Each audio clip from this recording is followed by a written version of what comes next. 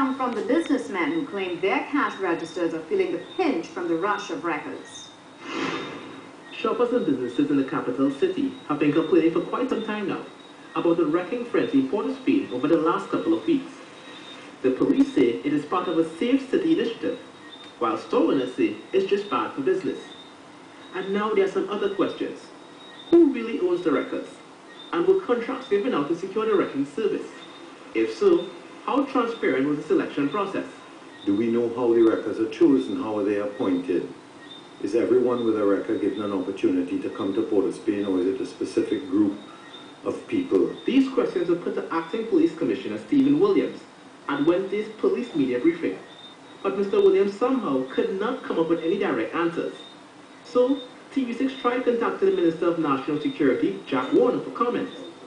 But calls to his mobile phone went unanswered, and when we tried to get some answers from the police service's traffic branch, we were told that no one was available to comment on the matter.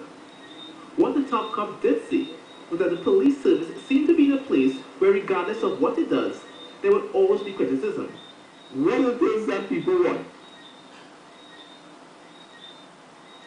And as a question, maybe the media could ask people, like Mr. Gregory about, what do people want? If they want improved policing service, and we are seeking to deliver that, and we do it to our best of our ability, we should be encouraged as against discouraged. Mr. Booth, however, is not letting up on his complaints about the wrecking frenzy. You still persist in what you are doing. Why are you doing that to us? You are pushing us underwater, you are drowning us, and then you don't understand in the end why we will start flailing and kicking and screaming over what you have done. I can tell you there is big news coming in 2013 if this endeavor isn't halted soon. Big news for Port of Spain that is not favorable. Anselm Gibbs, TV6 News.